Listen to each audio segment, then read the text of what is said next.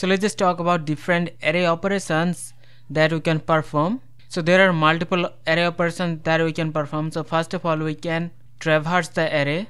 Secondly, we can insert one element in the array. Thirdly, we can delete one element from the array. And fourthly, we can search for one specific element in the array. And fifthly, we can perform the sorting operations. That means we can sort the unordered elements of the array either in ascending or descending order. So first of all, let's just see how we can perform this traverse operation. So traverse means visiting every element of the array once. It can be to read the element or to display the elements. So suppose we have one array of elements like 1, 2, 3, 4 and 5. Now traversing means we are visiting every element. Either we can read the element and also we can print them. So that is the traversing of elements. So let's just see how we can traverse array elements. So let's just write the code in C. So first of all, we need to include the header stdio.h. Let's just define one method, traverse array.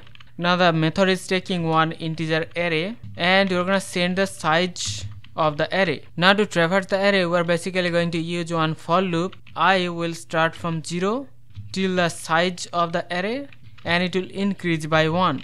Now here inside we're just gonna print, so we're gonna use the %d and here we're gonna print the element of the array. So the loop will continue to iterate and in every iteration we're going to print the element of the array. Now let's just define the main. So int main. Here first of all we're gonna use one simple array.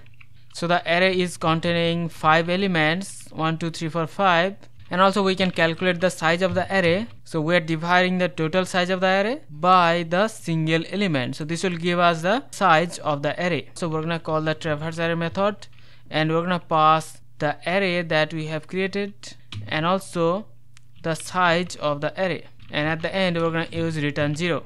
So this is the array traversing method. So let's just run this. So you can see here we have the array elements. So this is the way we can traverse one array simply using one loop. So we're done with traversing the array. So let's now see how we can insert one element in the array. Now while inserting one element in the array, so there are two cases. First of all, we can maintain the order of the elements by shifting the elements, and secondly we can ignore the order.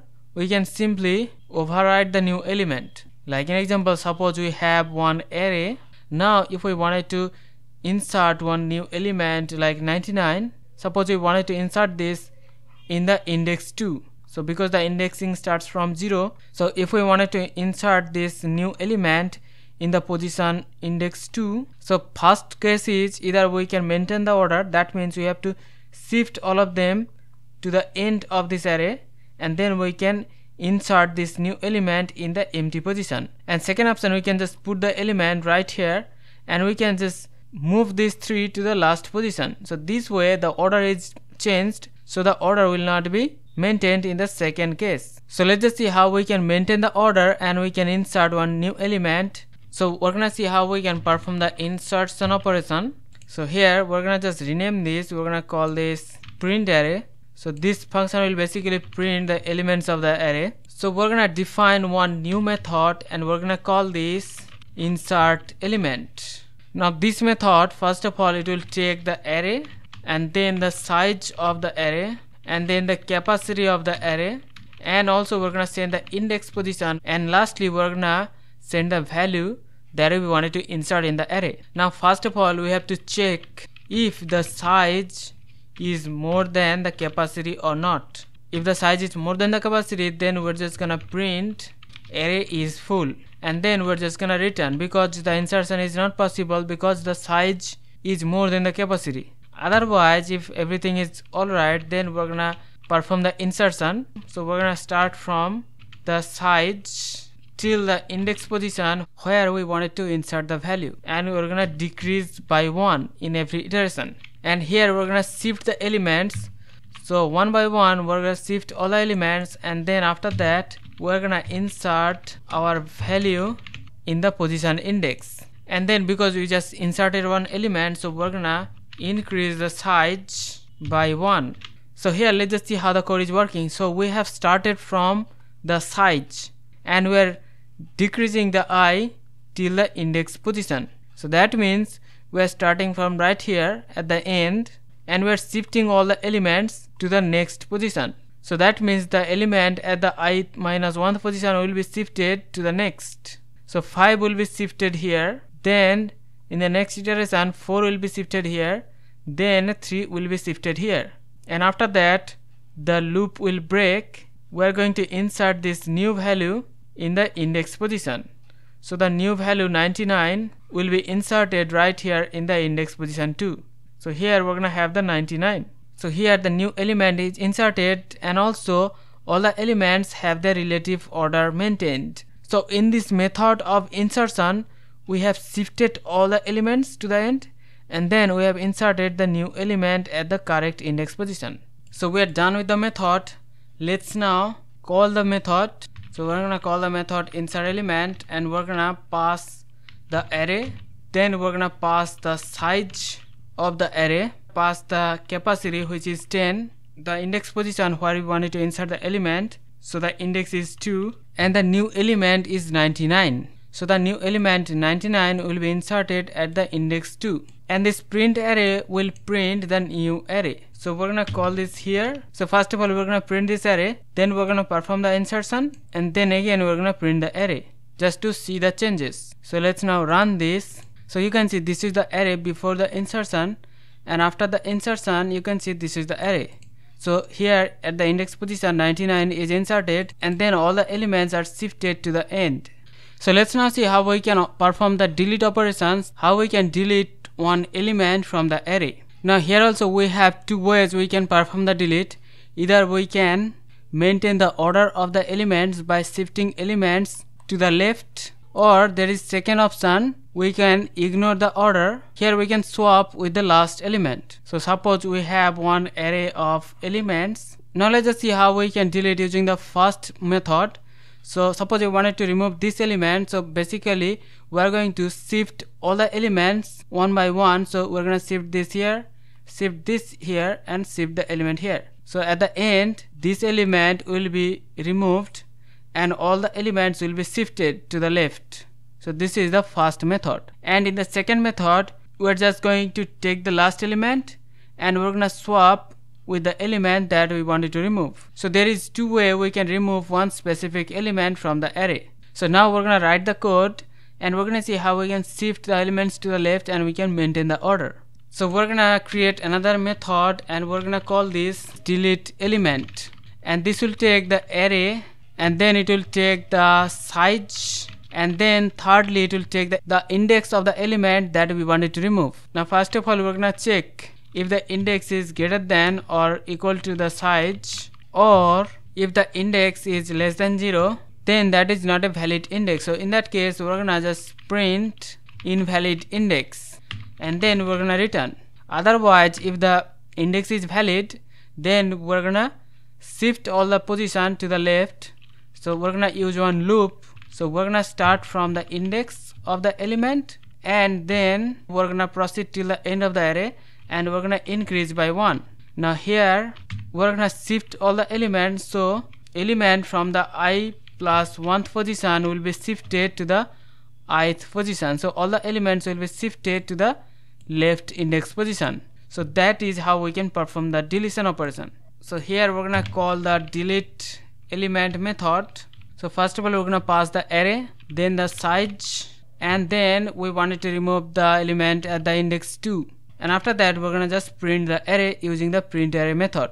So let's now run this. So this is our initial array, and after that we have inserted 99 at the index 2, and after that we have performed the deletion of the index 2. So you can see the element 99 is removed from the array. So this is the way we can perform the deletion operation. And the second case, deleting the element by swapping with the last element, is really easy. So you can just try it yourself. So let's now see how we can perform the search operation. So suppose we have one array. Now there are two ways we can perform the searching. So either we can use the linear search or we can use the binary search. So in case of linear search, we look for the element. So we compare with the first element, then we compare with the second element. This way we compare with all the elements of the array until the element is found. So this is the linear way of searching. Secondly, we have the binary search. So here we use the low and the high. So we basically divide the array and we look for the middle of the array. So in case of the binary search, the array has to be sorted, then only we can apply the binary search. So in binary search, we divide the array and we look for the middle of the array, and after that we can search for the element either in the lower half of the array or in the upper half of the array. So in every iteration we are dividing the array. So this way binary search is a lot more efficient than the linear search. So here we're gonna write one method to perform the linear search. So here we're gonna create one function linear search. So first of all, it will take the array, then the size of the array, and then the value that we are looking in the array. So here we're gonna use the loop and we can traverse the array. So it will start from I0. The I will continue till the size of the array, and it will increase in every iteration. Now here inside we can perform the check. So if the array element is equal to the value that we are searching for, then we're gonna print element found at index, and then we're gonna print the index, and after that we're gonna return. Otherwise, if we have traversed the whole array but the element is not found, in that case we're gonna print element not found. So we're done with the linear search function. So here we're gonna call the linear search function. So we're gonna pass the array and then the size of the array. Suppose we are looking for the value 10 in the array. So you can see 10 is not in the array. So now if we run this, so you can see we have the output element not found, which is correct. So now if we look for an element, suppose you are looking for 5, so you can see 5 is in the array. So now you can see we have the output element found at index 4, which is correct. The 5 is at the index 4. So this way we can perform the linear search. This way also we can use the binary search to look for an element. So let's now see how we can perform the sorting operation. So suppose we have one array. So sorting means rearranging elements either in ascending order or in descending order. Like an example, here the array is unsorted. Now sorting means in ascending order all the elements will be in the increasing order. Similarly, descending means the array is sorted in decreasing order. That means 5, 4, 3, 2, 1. Now to sort the array, there are multiple ways we can do that. For now, we're gonna see how we can use the bubble sort to sort these elements. So in bubble sorting technique, we compare the adjacent elements. So first of all, we're gonna compare these two elements, and you can see the first one is greater than the second one. So because of this, they will be swapped. So the 3 will go here and 1 will go here. And again we're gonna compare these two. So because first one is not greater than the second one, so they will not be swapped. And after that we're gonna compare these two, and you can see first element is greater than the second element, so they will be swapped. So 2 will go here and 4 will go here. And after that we're gonna compare these two elements. So you can see 4 is not bigger than 5, so they will not be swapped. So after the pass 1, you can see the largest element is positioned at the end of the array. So one element is at the correct position. Now we have to repeat this process again for the other elements. So this way, if we repeat this process, all the elements will be sorted in ascending order. So here we're gonna see how we can perform the bubble sort. So we're gonna define the function bubble sort, and here we're gonna pass the array, then the size of the array. Now here inside we're gonna use the for loop. So the for loop will start from 0 till the size -1, and we're gonna increase by 1. Now inside that we're gonna have another nested loop, and the nested loop will go from j will go from 0, j less than size of the array, minus I minus 1, and it will increase by 1. Now the inner loop will go less every iteration, because in every iteration one element will be positioned at its correct position. So that's why we don't have to go till the end. Now here inside we have to perform the checking. So if the element at the jth index is greater than the element at the index j plus 1. So we are saying that if the first element is bigger than the second element, in that case we have to perform the swapping. So we are going to use one temporary variable which will hold the value of the index j value, and then the index j will have the value of index j plus 1. At the end, the index j plus 1 index will have the value of the temporary variable. So this is the way we can swap two elements. We are done with the bubble sort. So now you can see the array elements are not sorted. So now let's just perform the sorting using the bubble sort.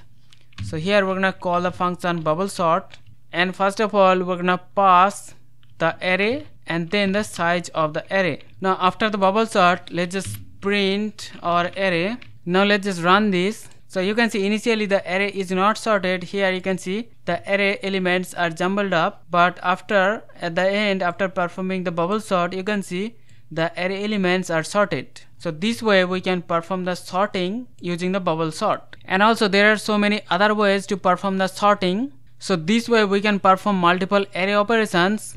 Either we can traverse the array, or we can insert one element at one index position, or we can delete one specific element from the array, or we can search for one element in the array, or even we can sort the array elements. So hope you understand about array operations. See you in the next one. Take care.